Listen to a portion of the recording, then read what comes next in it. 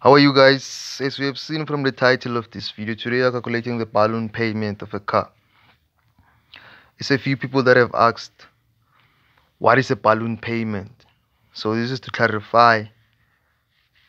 This is to give you um, an overview of how you can calculate your balloon payment before settling your loan. So what you are looking at right now on your screen, this is a formula that is used. Now that you have a formula, The values that are taken, the percent. let's define these values here. Let's define what these letters stand for, right? So our FV is the future value. This is our future value, being the balloon and the balloon payment, right?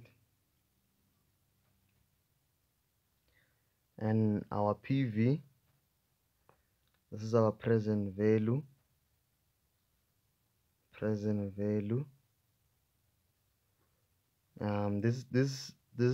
is the original. This is the first payment,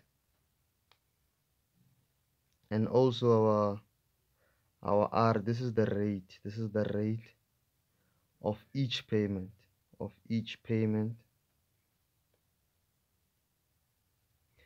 And then we also have the last one, our N. This is the number of payments. This is the number of payments, right? So this is how you calculate your balloon payment.